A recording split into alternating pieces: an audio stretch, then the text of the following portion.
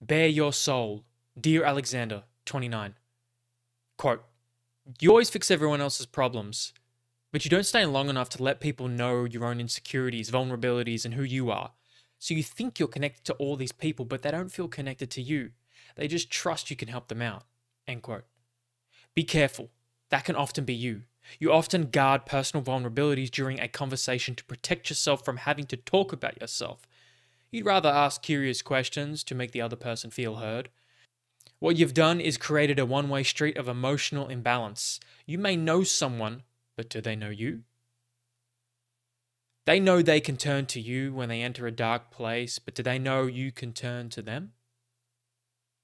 Do you even know you can turn to others? Can you be courageous enough to expose the darker, more revealing parts of yourself to create deeper, more fulfilling personal relationships? Who knows? Maybe bearing your own soul can facilitate someone else to do the same. What happens when you enter that dark cave? Who will you turn to? No one does it all on their own.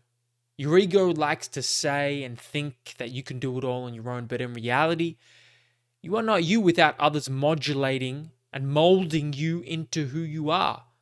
There is no escaping influences and help from others. People need people.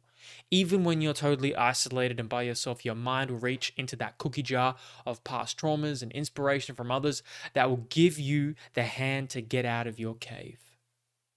People need people. The deeper connections you can cultivate with others, the more fulfilling and rewarding your life will be. So sit down and take the time to engage with people and show them authentically and genuinely and honestly who you are by expressing what makes you hesitant and uncomfortable, as you are attempting to do here with all these videos and Dear Alexander series.